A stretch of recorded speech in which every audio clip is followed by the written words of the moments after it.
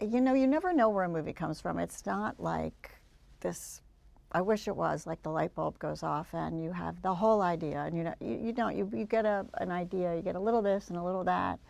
I had this idea about an older guy becoming an intern somewhere. Then it became a startup because that seemed like the most fun environment to put somebody in. And then what happens, you know? Plot is not generally what drives me or my films. It's the relationship. So I thought, yeah, not a love story. It's a friendship. It's a, as they say, an unlikely friendship. You know, a friendship between two people that would never cross paths, ever. The bond that's formed between them is what kept me writing the movie. That's what kept me there. I love the whole startup world, and I love talking about retirement, and I love talking about somebody that's not ready to quit work and the importance of work. You know, the first line in the movie is Freud said, life is about work and love. And he said, I'm retired and my wife is dead. So there's my premise. He misses having a love relationship, and he misses having a relationship with work.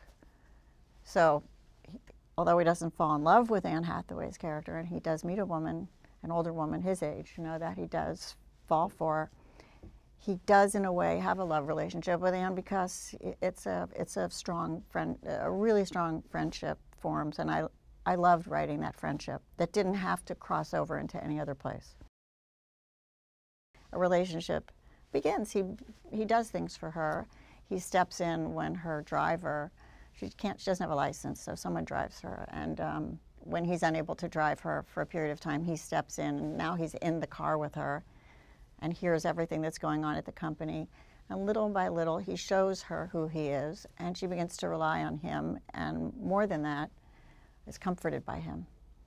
She finds great comfort in being around him, and as she's surrounded by boys in sneakers who don't shave, who, you know, they're the slacker boy role model, you know, which is pretty pervasive. She sees this man in a suit who shaves every day, who shows up, who carries a briefcase, kind of knows what she's thinking before she can say it, follows through. It's kind of heaven in a way, and he becomes a big part of her life. It was a dream. It was just a dream. We're very similar in the way we approach work. I had more wardrobe fittings with him than any actor in any movie in 35 years. And when you look at the movie, you kind of think he's always in a gray suit and a blue shirt, but he's not. He's in all different shades of blue and gray and different kinds of blue shirts. And you know, whether or not it was a button-down collar or not, you know, we talked about that forever. I mean, we liked talking about it forever.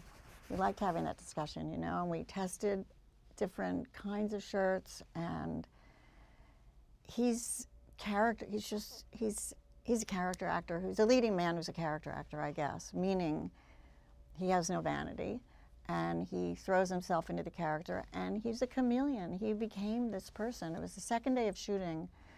When I saw him, we were in the coffee shop scene where there's a little mishap between Annie and Bob's characters, and she has to go. She's done something that she feels isn't right, and she goes to apologize to him. And he's waiting for, somebody else asked him to go get coffee.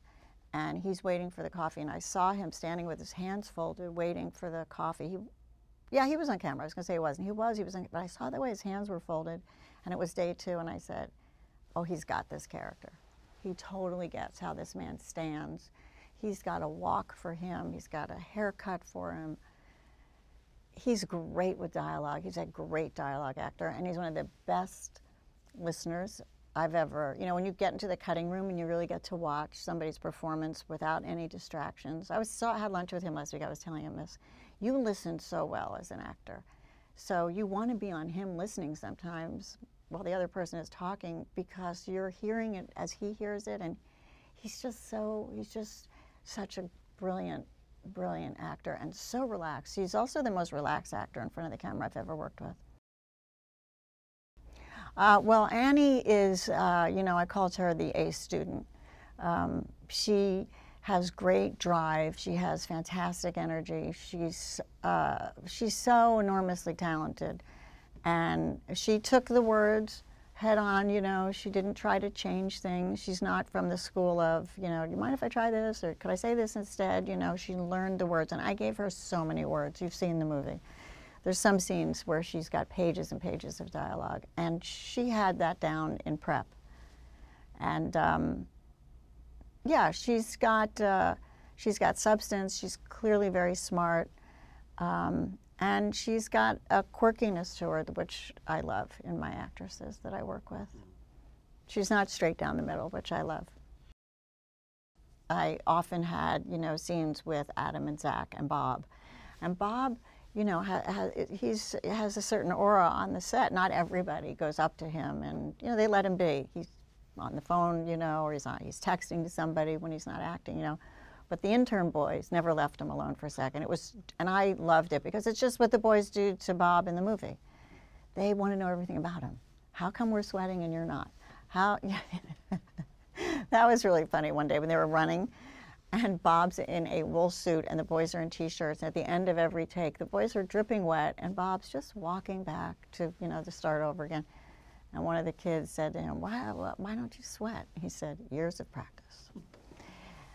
So they wanted to know everything about him. Well, what time do you get up in the morning? What do you work out? And what time, and how do you learn your, you know, they want to know everything. I mean, they get a chance to be with Bob De Niro all day. They grilled him a million, and he was adorable with them. They already had this great rapport, and she's got this fantastic laugh. And when you're working with her, you know, she just, if she goes up on a line, she just cracks up for a minute. She really has a very infectious, adorable personality. I want the audience to have fun at this movie. I want them to be entertained in this movie. Hopefully I'll give them some things they might want to talk about afterwards. But I really think if I did, there's one scene in the movie, as you know, that's over 6 minutes long where people are sitting and talking. Bob and Annie are sitting and talking. If the whole movie was like that, I mean, you'd get worn out, right? And if the whole movie was them running around like in the heist scene, that's that kind of movie. But hopefully I have woven this in a way that when those things happen, that's good. You like that change of pace.